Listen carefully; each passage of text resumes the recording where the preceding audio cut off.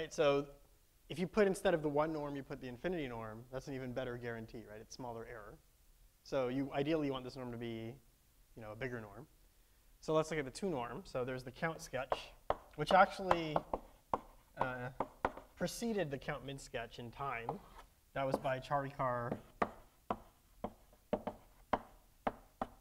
Chen, and Farage Colton.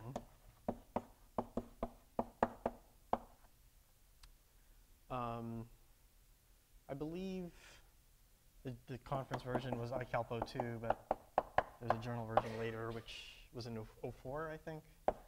I don't remember exactly.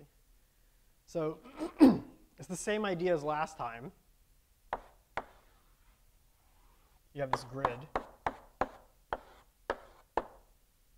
right? And here you have t counters here, and you repeat this L times, and again you have a hash function which can be pairwise independent, and you hash a guy to one place in every row and add him there. But when you add him there, let's say you want L2 error.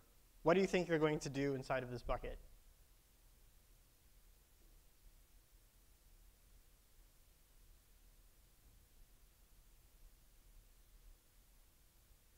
Right, so with L1 point query, what we said was you have the guy himself there, and then a 1 over t fraction of the mass might collides with him in expectation. So if you set t to be something like 1 over epsilon, then you get good error, right?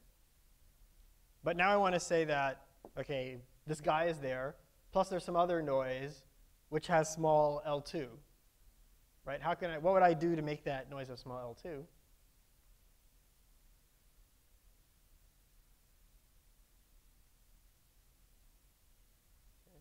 Any ideas? Yeah, so right, multiply it by random signs. So when you add a guy here, you don't just add him there directly. You have another hash function, sigma. So you have sigma 1 up to sigma L, where sigma j maps your universe into -1, 1, right? And then when you add someone to a counter, you add him times. When you add xi to a counter, you add xi times sigma j of I times a random sign, right? So now when you look at a counter C of let's say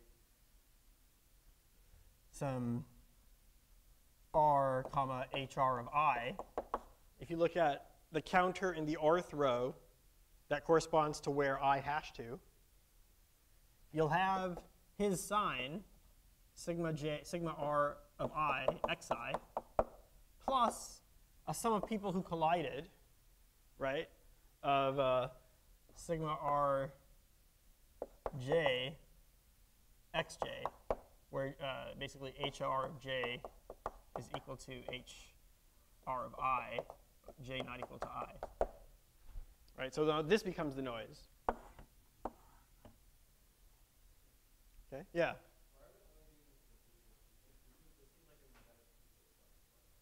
I'm sorry, say it again. Oh, you mean putting the random signs?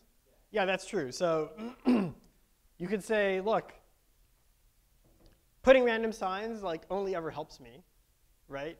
Even if I wanted the L1 case, because I'll have xi plus, the way we analyze the L1 case was we said we have xi plus some stuff which only has a 1 over t fraction of the L1 mass. This still only has a 1 over t fraction of the L1 mass, plus it might have cancellations now because we have the random signs. So it only can do better. And actually that's true. What you're saying is accurate. In reality, I would always just put the random signs there. But if we wanted to be able to write an error term in terms of L2, right? What do we say about this? We'll say, look, this is what we analyzed when we did the AMS sketch.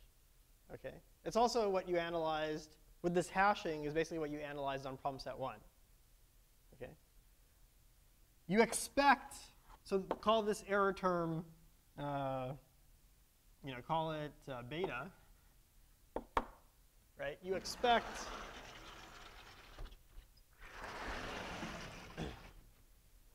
by computations you're familiar with from the p-set, you expect beta squared, and we'll release solutions soon, so you can look at those as well. You expect expectation of beta squared to basically be at most 1 over t times the L2 norm squared of x, right? So by Markov, it'll be at most 5 times this, or 3 times this with probability a third, right? And if beta squared is this, then that implies that beta is at most 1 over the square root of t times the L2 norm. Right? With let's say 3 times that, with probability at least 2/3. This is Markov.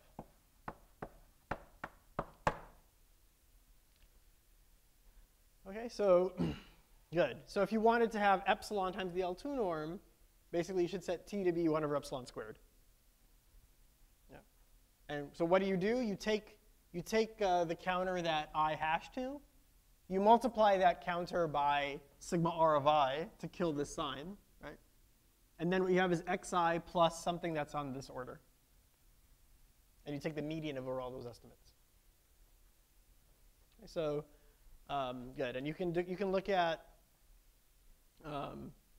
sparse, just like at the end of lecture, we looked at sparse approximation using the CountSketch. You can look at sparse approximation again using the CountSketch. You can look at heavy hitters under L2, et cetera. So let me say one thing about, say state of the art. So let's say you want sparse approximation. For example, you want to recover an x tilde such that x minus x tilde L2 squared is at most 1 plus epsilon times x tail k L2 norm squared, just like the end of last lecture. But let's say now we don't require x tilde to actually be k-sparse. We just want it to be almost as good as the k-sparse, the best k-sparse approximation. So there's work, for example, that can do this. So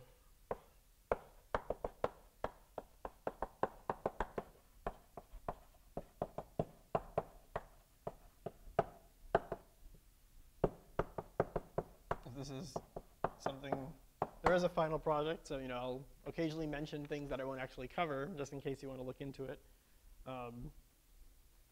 So what they can do is they can get this kind of guarantee, and the sketch size in their guarantee is something like k over epsilon times log of n over k, and they can recover x tilde in time, k times polylog n.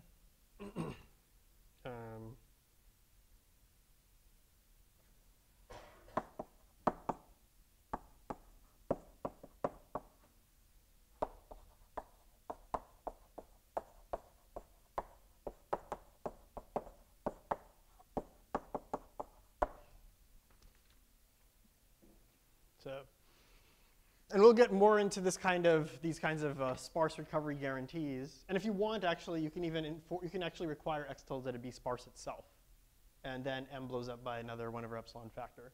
But when we get into the compressed sensing part of the course, we'll get more into getting these kinds of recovery guarantees from few measurements. Right? So what's the motivation for this kind of thing? Right? If I can compress x down to a sparse x tilde, for example, let's say x tilde actually is sparse. Well, actually, what am I going to do? I'm going to compress x, for example, to its sketch, right? Such that I can recover x very well with small error from the sketch. When might I want to do that? For example, if I'm compressing images or something, right? So, I'm designing JPEG or some other compression scheme. We'll get to more of that later. Okay, so for now, that's all I want to say about heavy hitters, but keep it in mind because it's going to be closely related to compressed sensing when we get there. And there are lots of other works that get various guarantees with various, small sketch lengths, fast update time, et cetera, not just L2, L2. So rest of today,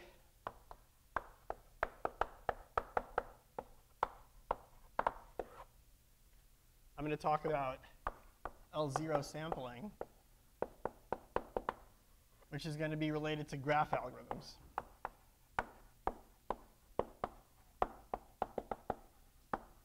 So for example, connectivity, finding all the connected components of a graph, K connectivity.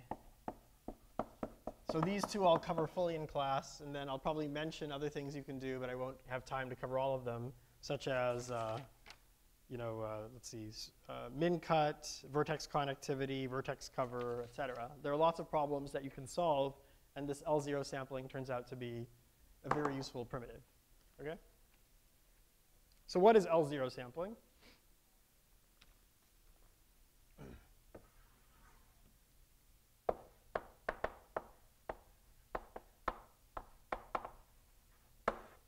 Okay. So in general, what is LP sampling? Okay. LP sampling is the following thing. X is updated in the turnstile model. Okay, and what do we want to do? We want to draw a random index I between 1 and n according to a certain distribution. Okay, we want to draw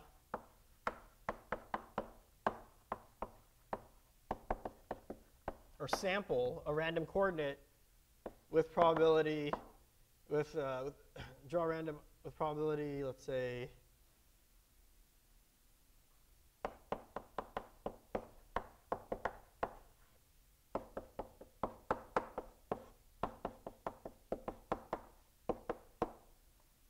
okay.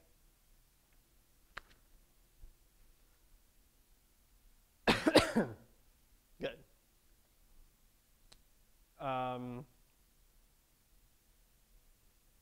Okay. Is it clear what I mean here?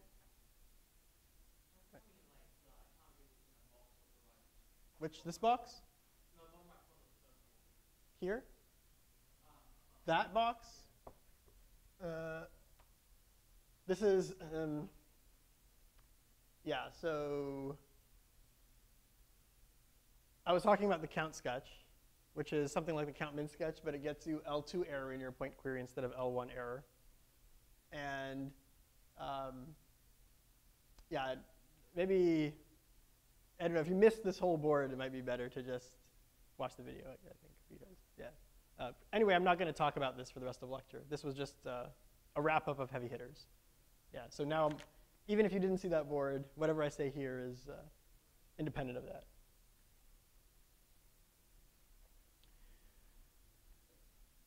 Okay, good. So at the end of the stream, I want to be able to draw a random sample from one to a random I between 1 and n according to this distribution. The probability that I is equal to j is proportional to xj to the p. Okay? So for example, L0, what is L0? So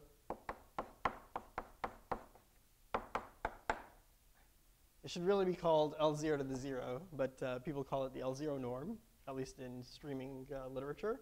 This thing is basically the support size, right? And the reason is, LP to the p, the definition of LP to the p is the sum of xi to the p.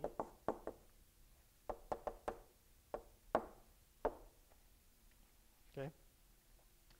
And if you treat 0 to the 0 as being 0, and any other non-zero number to the 0 as being 1, then when this thing is basically the limit as p goes to 0 of this expression is the support size. So that's why people call it the L0 of x. Okay. Oh, sorry. So that's just the number of indices I such that xi is not 0. This set is the support. The support size is the size of the support. So what I want you to do is I want you to draw a random index that's not 0 in x. That's L0 sampling. And LP sampling for general P, I believe, was first a solution by Monemezadeh and Woodruff in SOTA 2010. People already knew that it was quite helpful. So for example, people knew that if you could do L2 sampling, it gives actually a very simple algorithm for norm estimation, LP norm estimation for p bigger than 2. Okay? But you know, the first people who actually gave an algorithm that provided it, I believe, was this. And since then, there's been more work on various p's, so I'll show you L0 sampling today. And the L0 sampling thing I'll show you is not what they're doing, but just some other algorithm. Okay, so let's go back to L0 sampling.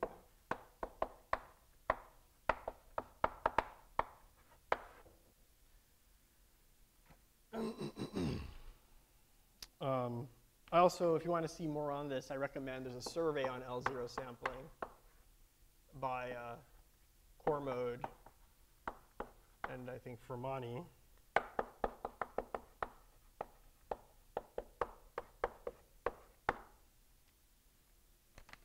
There are many different solutions to this problem, and they kind of give an overview of many of them.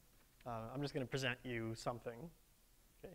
And really the goal here, or one of these solutions, the goal is, you know, probability that I is equal to j is going to be equal to basically 0 if j is not in the support. And it's going to be 1 over the support size plus or minus an error term if j is in the support. Okay, so we're allowing ourselves some error. So we're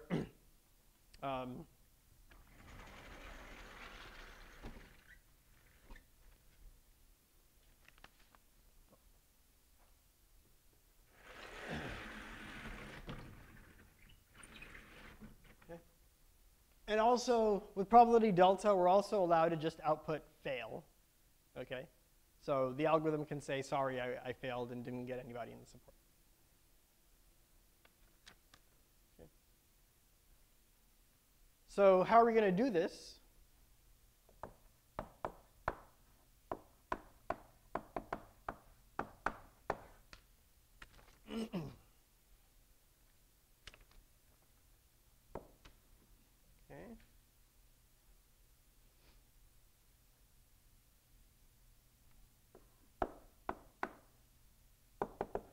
So we're going to show that if, let's say, y is,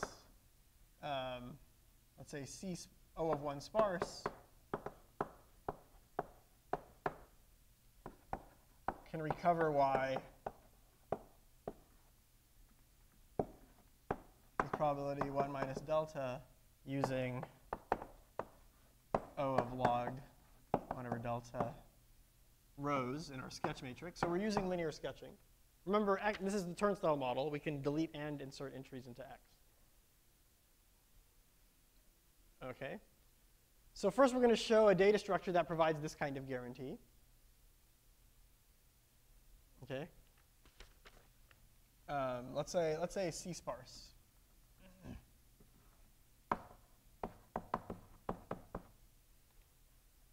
Oh, actually, sorry. Let's even just do 1 sparse. Okay. So if you give me a vector y which has 1 non-zero entry, then we're going to be able to recover y with probability 1 minus delta. Actually, we're going to recover it with probability 1. Also, if the support size of y is not equal to 1, so if it's either 0 or at least 2, we'll output fail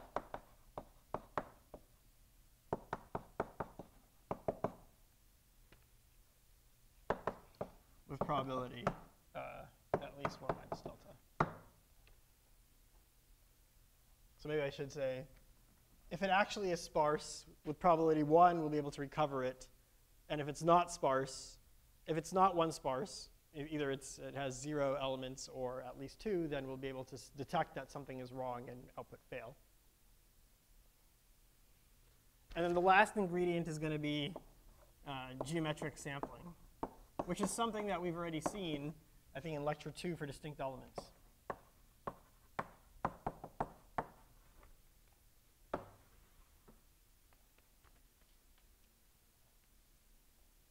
actually.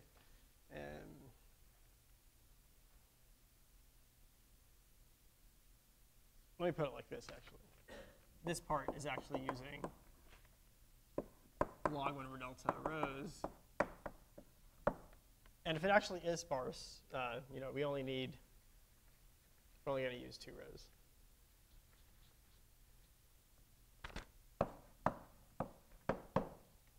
OK. So first, let's do bullet number 1. Yeah. Yeah. There's exactly one non-zero entry in Y. And we just want to know what is it. So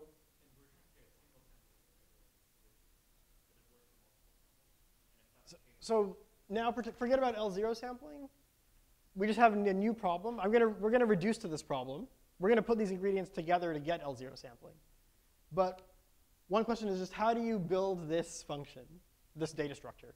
This data structure receives turnstile updates to Y. Okay? And then at the end of the stream, it's promised that Y has exactly one non-zero entry in its support. Okay?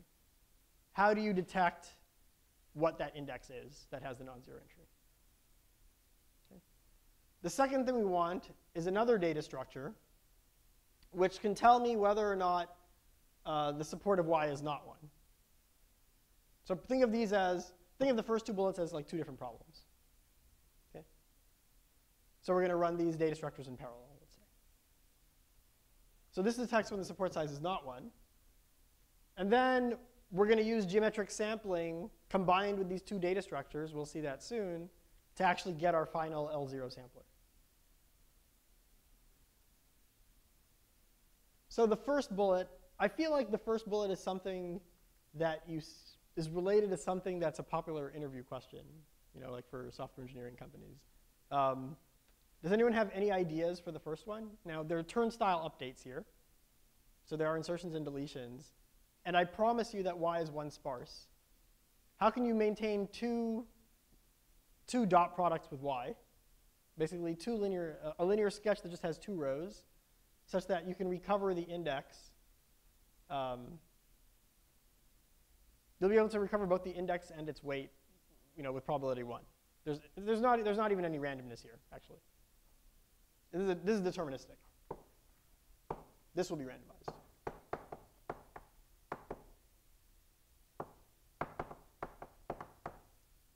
Has anyone seen something like this?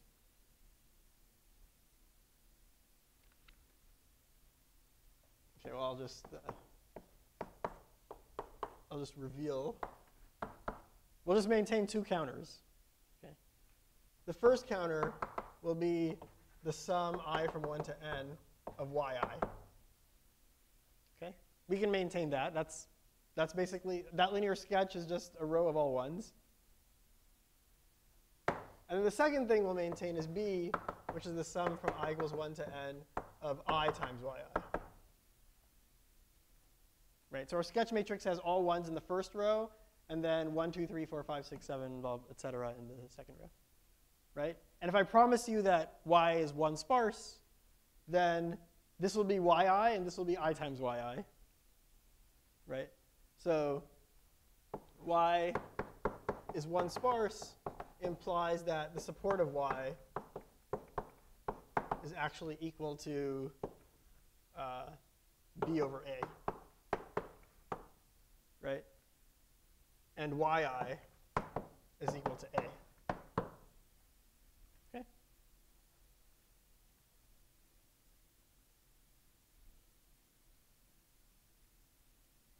Okay, so that's it. That's a. B. Okay. So suppose now we wanted to detect, let's look at 2 cases. Case A, we want to detect whether the support size of y is 0. In other words, we want to detect whether or not y is the 0 vector. Okay. Case 2, the support size of y might be bigger than 1. So it might have at least 2 non-zero entries. We want to be able to detect that as well. So how would you detect, using things you know already, how would you detect whether y is the 0 vector?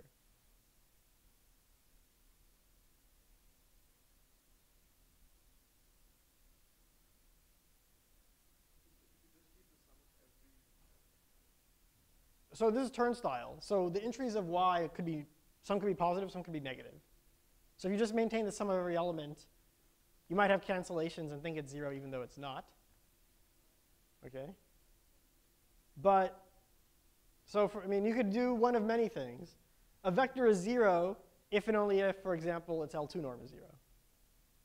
Right? So just maintain an AMS sketch with failure probability delta. So, you know, detect the support size equals 0. Since that means that y is 0.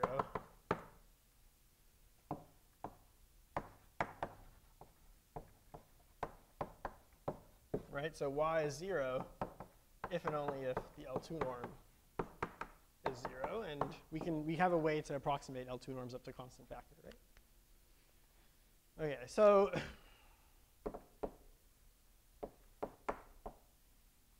okay, how about detecting that the support size is strictly bigger than 1? We want to be able to also catch if the support size is 2 or more. How would you do that?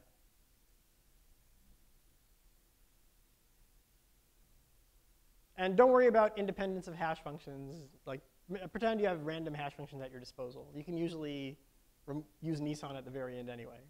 Okay, so any ideas for this?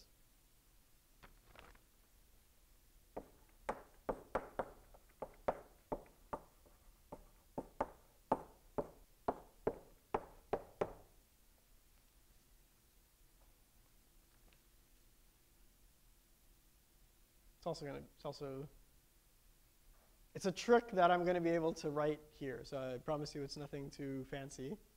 Okay. And again, it's something where there are a lot of different ways to do this.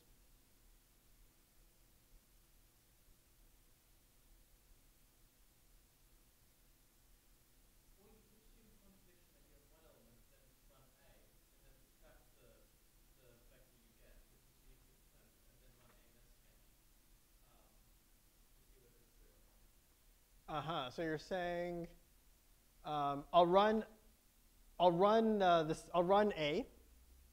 That'll tell me a candidate for who the answer is, for what y is, and then I'll test. Let's say A returns to me a y prime, right? Basically, A is a recovery algorithm that spits out a y prime, such that if y actually is one sparse, y prime will equal y. So what you're saying is take that y prime and test whether y prime minus y, that vector, is equal to 0. And you can test that using the AMS sketch, right?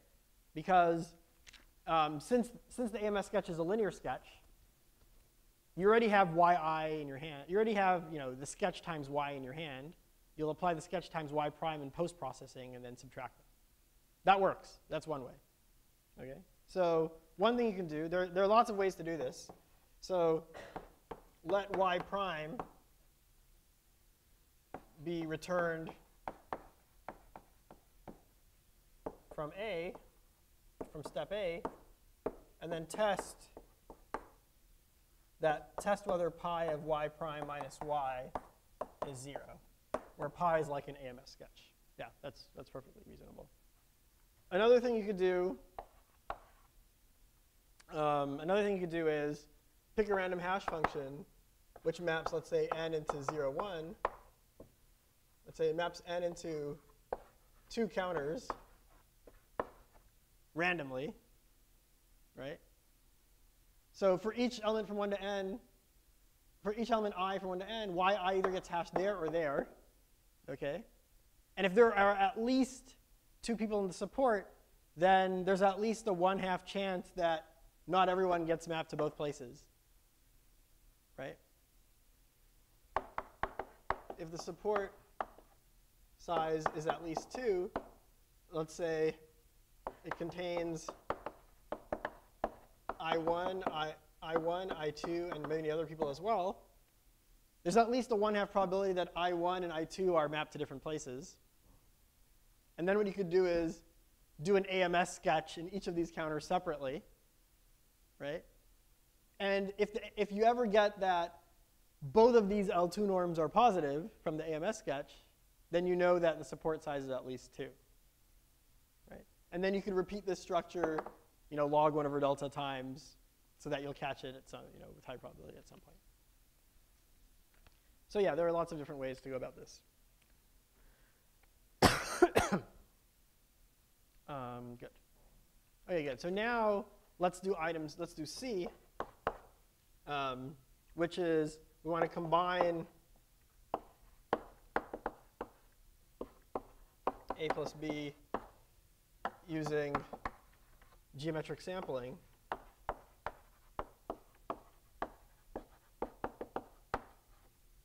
To get our final L0 sampler.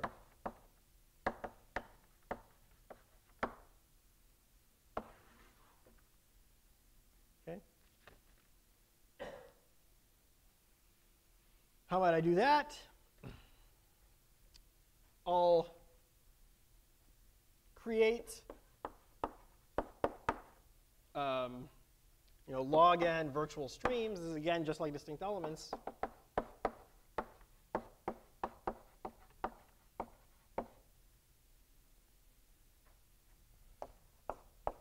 Vectors, y0 up to y log n, so maybe log n plus 1 of them.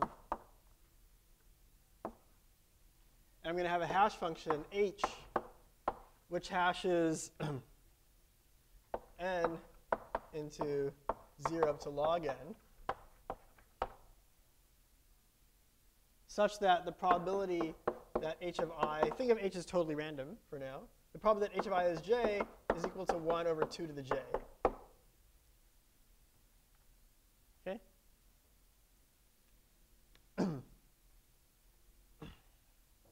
And I'll include index I in the vector y of h of I.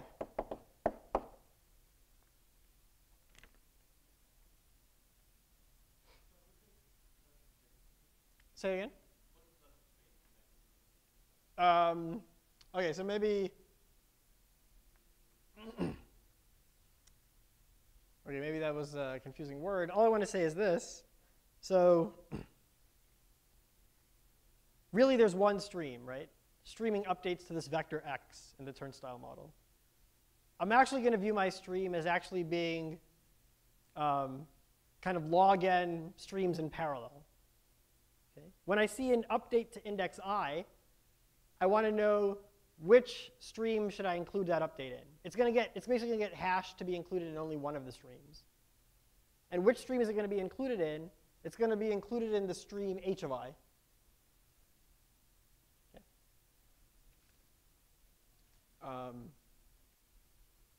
Maybe I need to put plus 1 here, just because otherwise otherwise this thing doesn't even sum up to 1. But right. So now my vector x has sort of been split into these log n different vectors, y0 up to y log n. The vector yj, basically the vector yj is yj, or let's say yj is equal to x restricted to the coordinates I such that h of I is equal to j. Right? So basically, yj is a projection of x to a subset of the coordinates, namely the coordinates that actually got hashed to j, which is a 1 over 2 to the j fraction of the coordinates. Okay?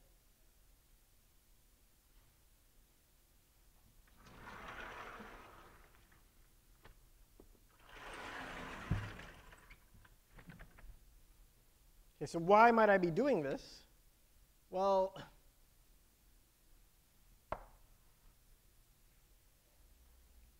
we know that the support size is actually some number between, by the way, okay, so this, let me just say something and then we can ignore that case. There might be the case where x is actually the 0 vector and then there's nothing in its support.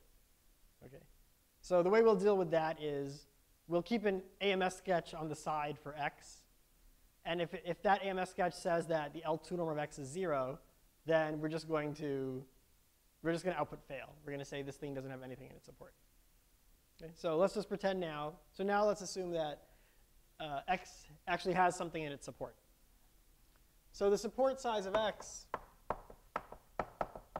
is some number between 1 and n, right?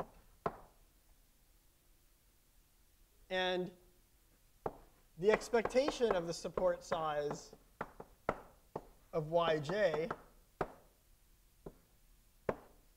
is, what is that?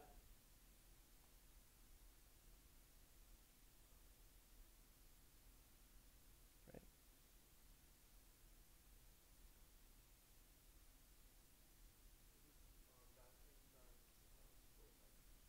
That thing times? Yeah, exactly. It's the support size of x over 2 to the j plus 1, right? This follows by the support size of yj is a sum of indicator random variables, and this follows by linearity of expectation. Okay, so, and remember now, we're going where 0 is less than or equal to j is less than or equal to log n.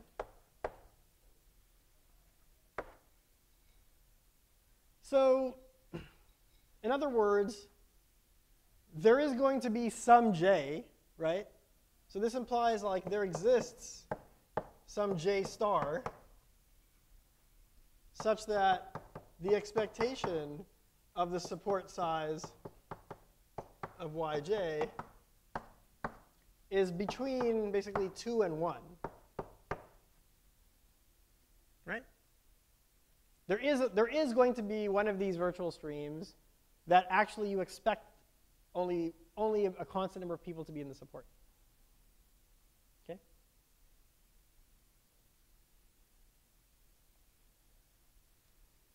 Okay, good. So what's the probability that you have exactly 1?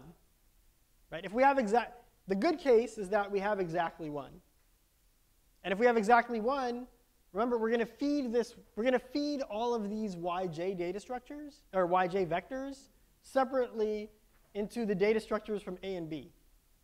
What we hope happens is that one of these log n vectors will actually be 1 sparse. And then we'll feed it into A and then figure out what that thing is, and we'll get a random element of the support. Okay?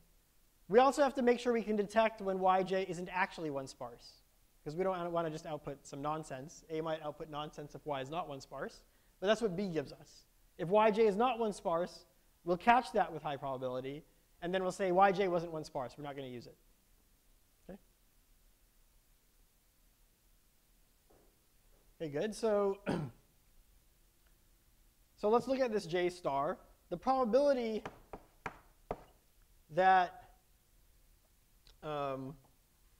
yj star, the support size of this thing, is exactly equal to 1. Okay.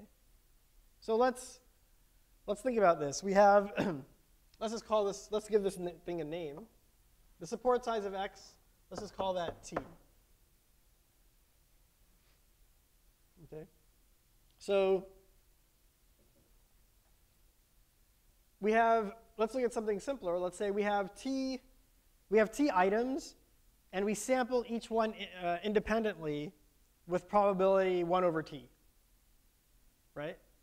What's the probability that exactly 1 item survives? So let's say t items are each sampled, are each kept, let's say, independently with probability 1 over t. What's the probability that the number of items kept is equal to 1?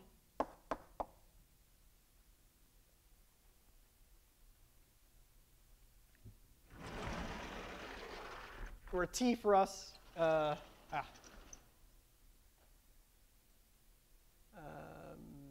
yeah, good.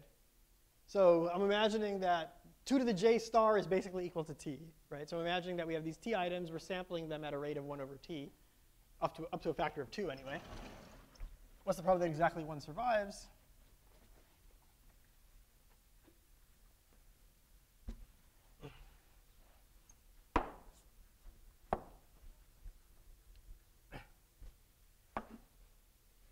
So the probability exactly one survives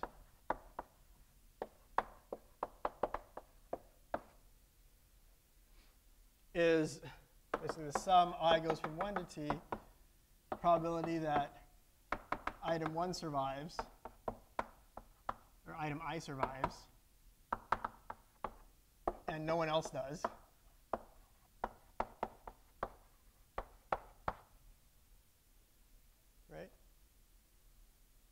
And let's say they're all being sampled independently. So this is the sum I goes from 1 to t.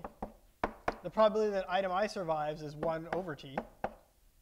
The probability that no one else survives is something like 1 minus 1 over t to the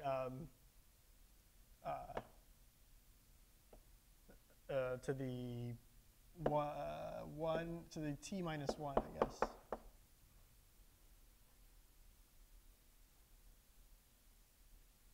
Okay. So this thing gives me 1. So this is equal to 1 minus 1 over t to the t minus 1. And kind of 1 minus 1 over x to the x is roughly 1 over e, right? So this is roughly 1 over e, basically. Yeah. Yeah, but okay, sure, that's fair enough. But 1 over this, I guess. That's right. Yeah, but I'm still calling that 1 over it. The only thing I really care about is that this thing is a constant. Okay? Or the only thing I really care about is that it's at least a constant. Okay?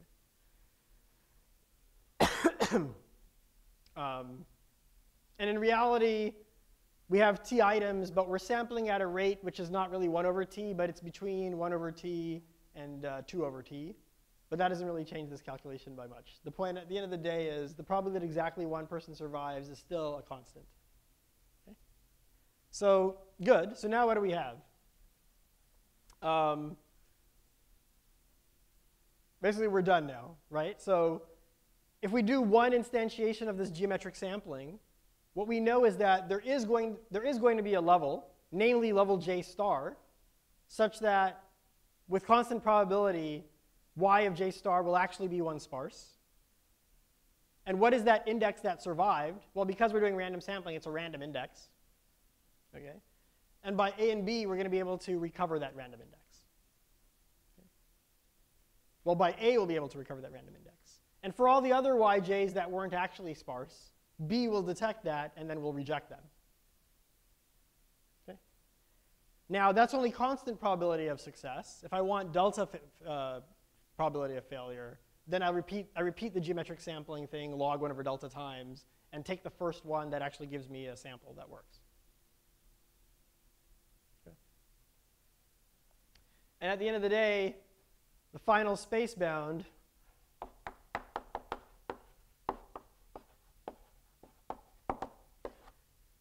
so let's count in machine words. Each counter, let's say, takes 1 unit of space. So each time we do a geometric sampling, we have log n different a's and b's that are running. A just takes 2 counters. B takes log 1 over delta counters. So that's log n times log 1 over delta. And we're repeating the geometric sampling thing another log 1 over delta times. So actually, you need to be a little careful. I guess you want to say that B always succeeded for all of the log n different levels. So you should really run B with a failure probability that's like delta over log n, right? Because you're calling B on log n different, you're doing B on log n different levels of this geometric stream. But anyway, let's ignore that. that thing because we're going to have a log of 1 over delta anyway. So it's roughly basically log n times log squared 1 over delta counters.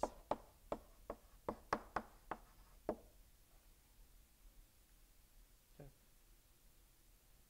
And if you try and de-randomize this, let's say I don't have random hash functions. I guess the AMS sketches here just need 4 independence. That's fine.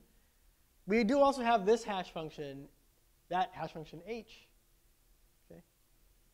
And when I analyzed h, I said that kind of all of these were independent. That's why I got 1 over t times 1 minus 1 over t to the t minus 1. If I wanted to be able to carry out exactly this analysis, then I need full independence, right? Which means t could be as big as n. I need n-wise independence. I can't afford that. That requires n spaces with a hash function. So I'll just de-randomize. If I don't want to think about it, I'll just de-randomize this whole thing using Nissan's PRG. Okay? So I'll leave that as an exercise. How do you set up the branching program, et cetera, that needs to be fooled. But basically, this is a small space algorithm. Okay? And if you feed the randomness that determines the hash function h to this small space algorithm, then you can instead feed it a pseudo-random h specified by Nissan. So that will blow you up by another factor of log r, where you need r random bits. Right? How many random bits do you need in that hash function? Polynomial in n. Right? There are n inputs to that hash function. Each one is a number between log n, 1 and log n. So the total number of bits to specify h is something like n times log n. Anyway, it's like poly n. So the number of randomness you need, the amount of randomness you need to feed in the small space algorithm is poly n. And Nissan blows your space up by another log r factor. So log n. So log squared n, log squared 1 over delta counters after Nissan.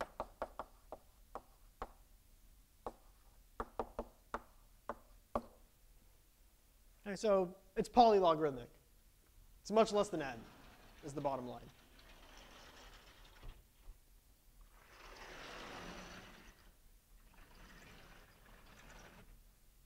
And I should point out, I'll just say this.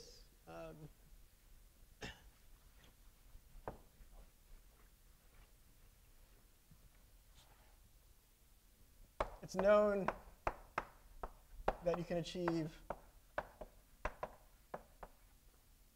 O of log n times log 1 over delta counters, or machine words. I'm imagining, let's say each machine word holds log n bits.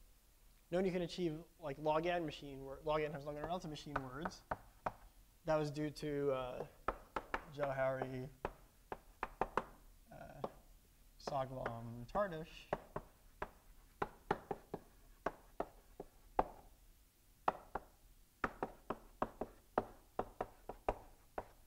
And they also proved a lower bound saying that for constant delta, this is optimal. Okay, so I believe it's an open problem as to whether or not you can do better for small delta than this. Maybe you could hope for log n plus log 1 over delta. I'm not sure. And I don't want to get into the details fully. We're going to see, because there are some tools they use that we're going to see more in the compressed sensing world when we get there. But the basic idea there is as follows. So the reason that we kind of suffered in our space bound, okay, is the following. So there are two reasons. One is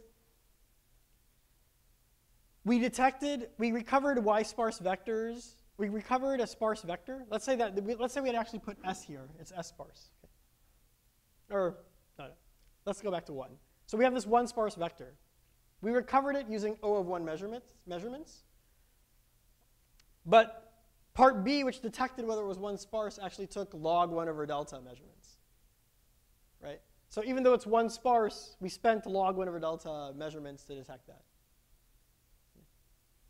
So what JST does is actually they replace one sparse with s sparse, where s is some theta of log 1 over delta. Okay. They can detect whether you're not actually s sparse using log 1 over delta measurements, and that's exactly what you said. Basically, the way they do it is run your thing from A, and this becomes theta s. Run your thing from A. That's going to give you a vector. And then test whether y prime minus y is 0 using the AMS sketch. Right? So there's no log 1 over delta overhead. Right? This thing is already S sparse, and you're spending kind of S extra measurements to test that. That's one way they're winning. And the way that you do A is, there are several algorithms that do this. One is Prony's method. I don't know if anyone's heard of Prony's method, which apparently was discovered in 1795. Okay, so basically people were doing streaming, since back then. Well, no, not really. Actually, basically what Prony's method says is, do the following thing. Let your sketch matrix be the first 2 S rows of the discrete Fourier matrix. If your input vector is actually S sparse, Prony's method can recover the vector using those first 2 S rows of the discrete Fourier matrix. Right? So in fact, 2 S rows. There's also like Berlekamp-Massey algorithm from the 60s, which also can get you theta S rows. Okay, so that's one place they win. And then the other place is they say, rather than try to sample to the place where there's only one guy surviving, which succeeds with constant probability, sample to the place where S guys survive. Okay, where S is theta log 1 over delta. And if you sample to the place where S guys survive in expectation, then you'll actually have roughly S guys survive with probability 1 minus delta. That's the Chernoff bound. Because S is log 1 over delta. And actually, those changes are really the only differences between what they did and what I just said on the board. Okay. I just didn't want to cover that because, well, you guys, you don't know the details of Prony's method yet. Why does it work? Berlekamp-Massey, et cetera. But even the best known algorithm is not very far from what I just showed you.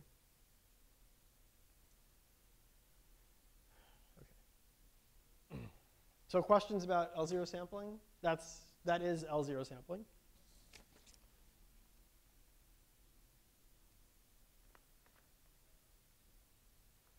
Okay. If there are no questions, then let's see how to use it for some problems. I promised you that today we'd actually do some like graph problems in the streaming level. So on to graphs.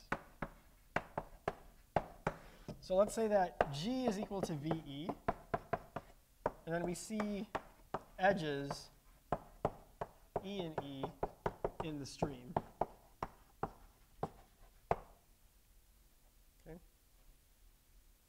Let's look at one problem, a simple problem. Connectivity.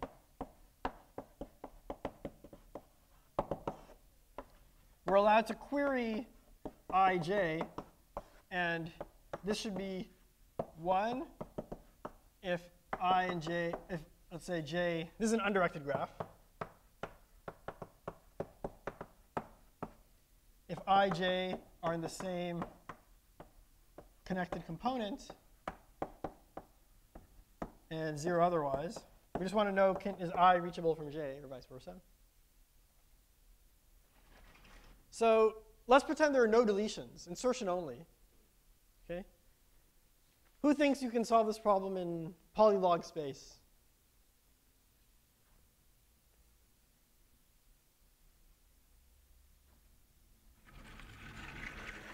Okay, no one raised their hand. Does anyone think that you cannot solve this problem in polylog n space? So, sorry. Well, the number of edges is always at most n squared. So polylog n are the same thing. But let's say the size of V is n and the size of E is m.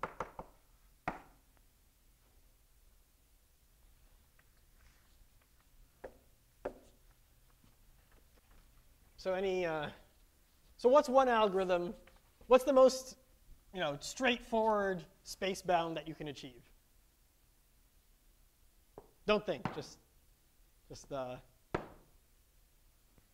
something that someone who's never even been in this class would say.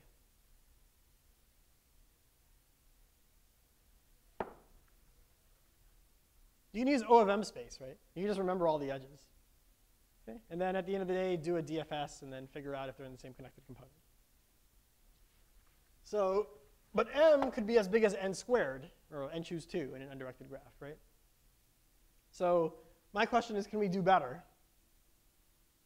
Okay. Well,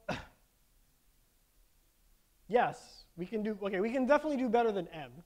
So let's say insertion only.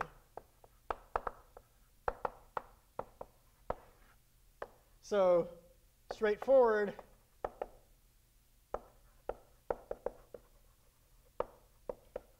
is, let's say, O of M space.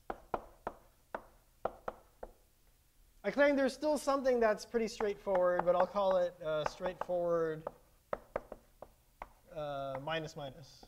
So it's just slightly less straightforward, but it's still pretty straightforward. Can you beat M space? I just want to be able to answer connectivity queries. That's the only kind of query I care about. So the straightforward one is you remember every single edge, and then do a DFS to answer the query. Something slightly less straightforward, but less space.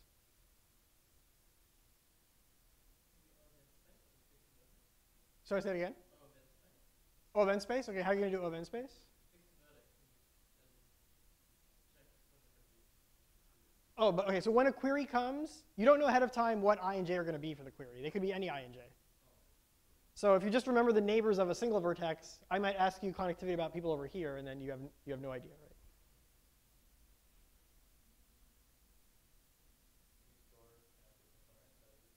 Yeah, so store a spanning forest, basically. Right? So O of n space, store a spanning forest. Right? A forest can have at most n minus 1 edges. There's no reason to store, like, if there are no deletions, there's no reason to remember edges that are connecting things that are already in the same connected component anyway. Right? So just remember the tree edges, basically. Okay, and so claim any deterministic algorithm needs omega n space. Proof? Okay. The proof is again by an encoding argument. So I'll just show you. Suppose we had an x which is in 0, 1 to the n, and we wanted to encode x.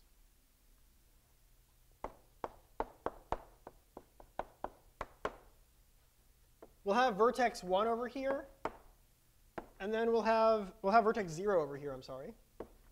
And then we'll have vertex 1, 2, 3, up to vertex n. Okay. If the first bit of x is a 1, we'll put the edge. If the second bit of x is not a 1, we won't put the edge. So some of these will have edges and some won't. Now, who is 0 connected to? He's exactly connected to the people who have a 1 in the ith bit of x. Right? So if you can solve, if you have a sketch of this in s bits of space, you can use that sketch to answer all the connectivity queries and figure out which bits were 1 and recover x. Therefore, your s has to be at least n. What if you had a randomized algorithm? Then by an argument very similar to what was in your p set, there's like a large subset of 0, 1 to the n that you could still recover. Therefore, you still need omega n bits. Okay? So this is even true for a randomized algorithm. Okay.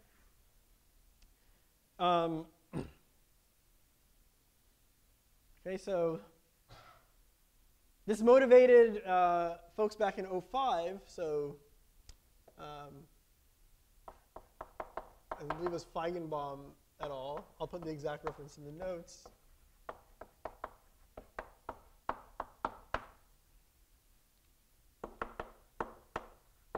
They use this term semi-streaming.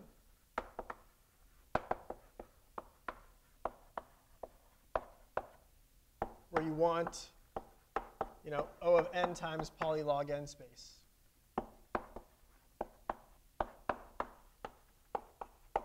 Right, so for graph problems, trivially, you can always solve the problem in M space, which is n squared, potentially.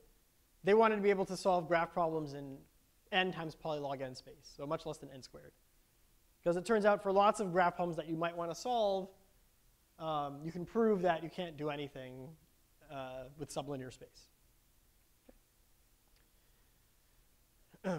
So, good. So this is connectivity. Now I want to show you something interesting. We're going to get to L0 sampling at some point, right? What if now my graph has insertions and deletions? So I'm on a social network. People can friend me, and they can also unfriend me. Okay? And now I want to be able to detect whether or not two people have a path of friends between them. Okay? So connectivity queries, connectivity queries in the turnstile model, where edges can be inserted and deleted. Okay.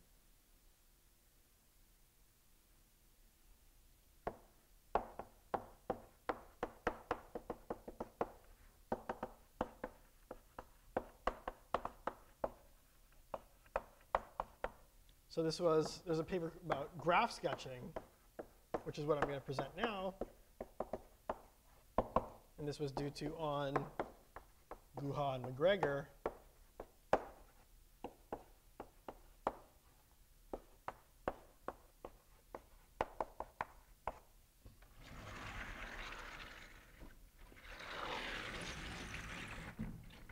It's a very nice and clean idea.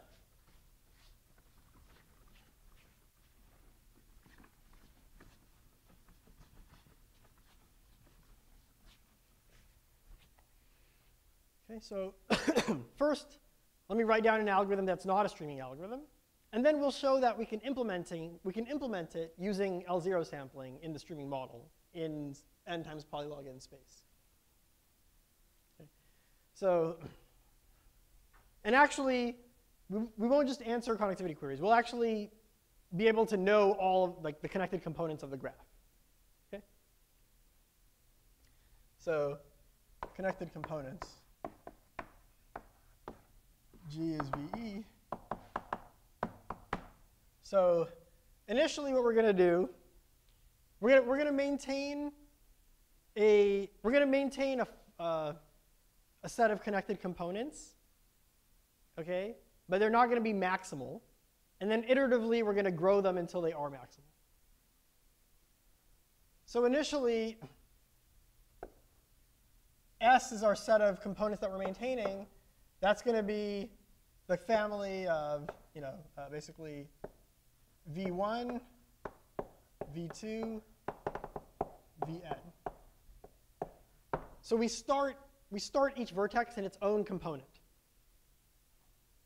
And then what we do is, for I equals 1 to log n,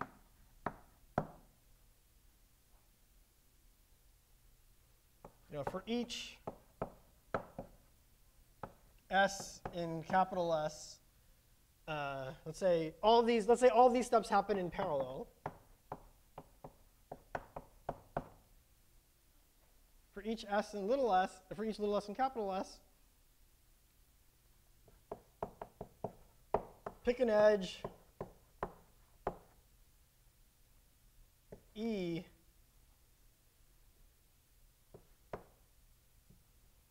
equals SW for some W in capital S.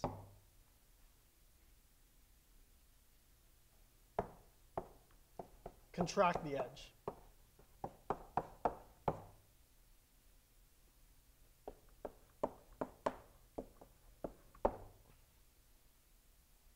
Okay? Yeah, question? Yeah, so S is a set of sets, And I'm thinking of these elements of S as being supernodes. So yeah, so little s will be a component. But I'm treating that component as like a supernode. To some other supernode. That's right. Yeah, exactly. So, exactly. So, for example, let's say that I start off with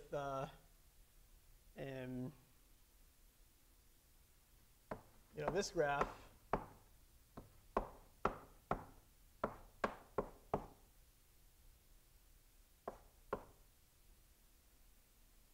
Okay. Let me call these A, B, C, D, E, F, G, H. So initially, each one of these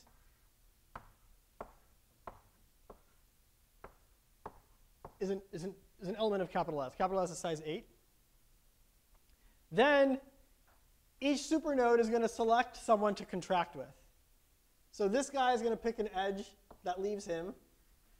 And this guy, there should be an edge here as well, let's say.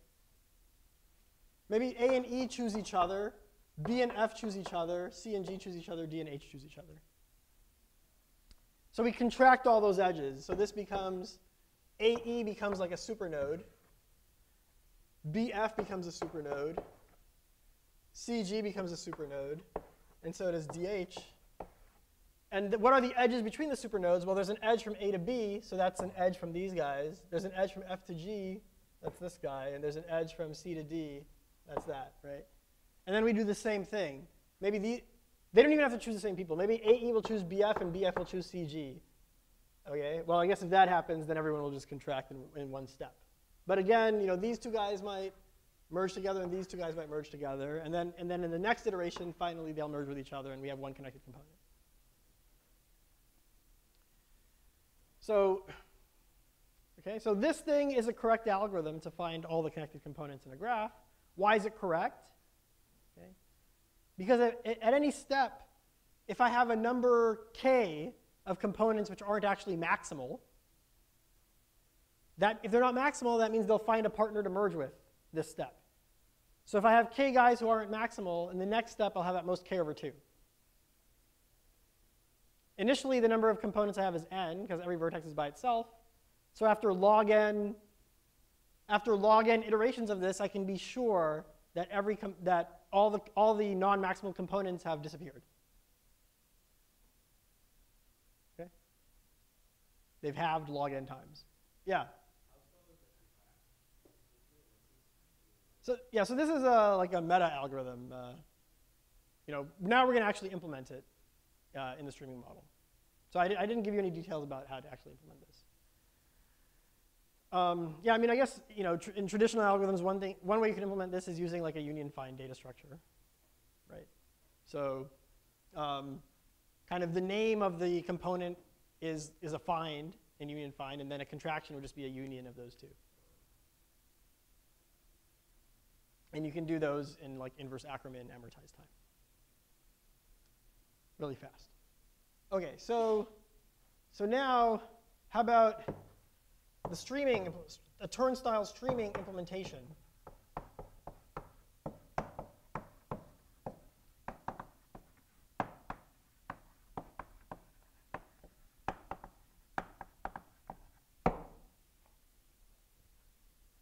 Okay, so here's what we're going to do. Each vertex will store a vector f of v, which is an n choose 2 dimensional vector. Okay? And if you look at the e'th entry, let's say the ab'th entry of this thingy,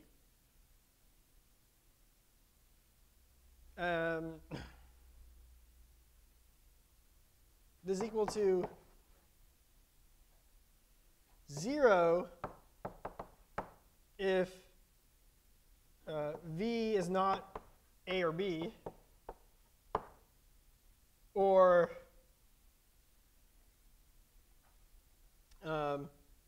AB is not an edge. So basically, AB is a potential edge. If AB doesn't involve V at all, it's 0. If it's either, if one of these things is actually V, then it'll be 0 still if that edge is actually not in our set of edges. Otherwise, it'll be +1 if V is equal to the min of AB, and -1 if V is equal to the max of AB.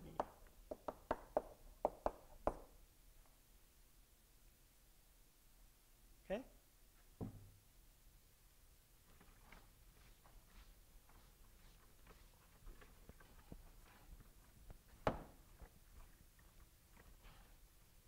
And then what we'll say is, for S in this set, capital S over there, f of S is the sum over all V in S of f of V. Okay? I have a question. What is the support of f of S?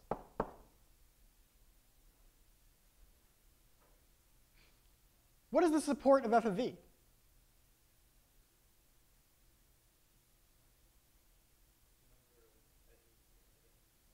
Yeah, that's the size of the support, but yeah, but the support itself, the support is the set of all edges incident upon V. What's the support of f of S?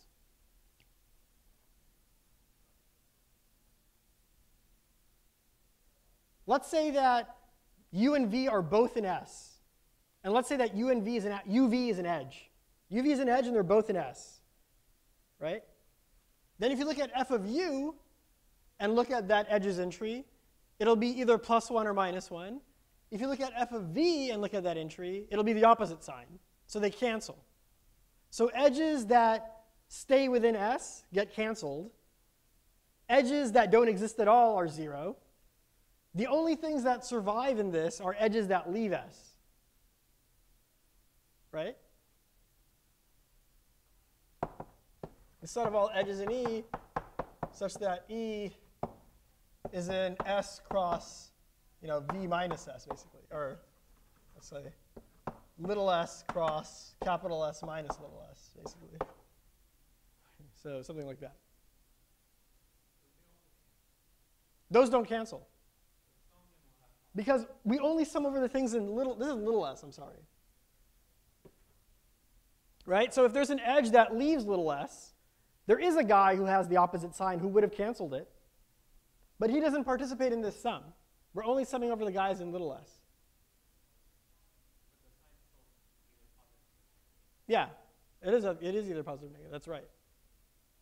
Right? So here's little s, right? And then there are a bunch of other components that live other places. There are a bunch of edges in here. There are some edges that leave. Right? This guy and this guy, their f's are getting summed together, which means this edge gets canceled. We're summing up all of the f values in here. This is my little s. We're summing up all these f values, right? That's what this is. So we're summing up this guy's f value as well. So this gets canceled because this guy's here. This gets canceled. This edge gets canceled because of this guy as well. This edge that leaves, we're not summing this guy because he's not in little s. So this doesn't get canceled. So he stays in the support of f of little s. Right?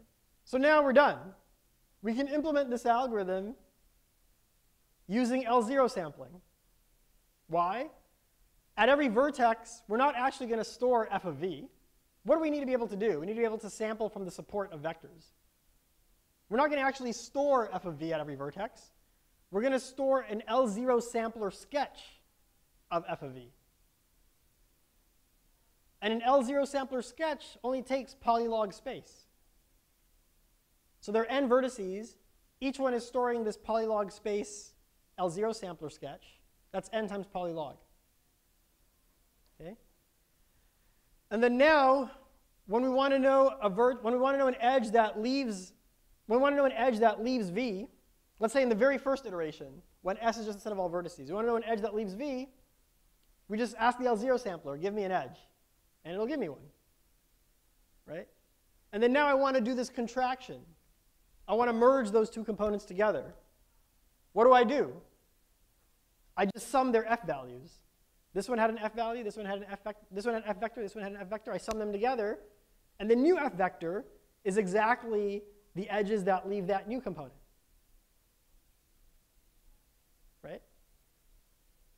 But I'm storing a linear sketch. So to add these vectors, I just need to add the linear sketches together. Okay, so that's it.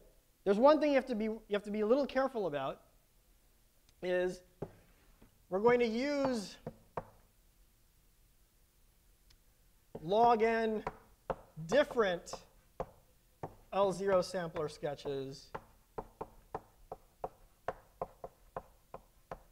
you know, basically A1 of f of v up to A log n of f of v.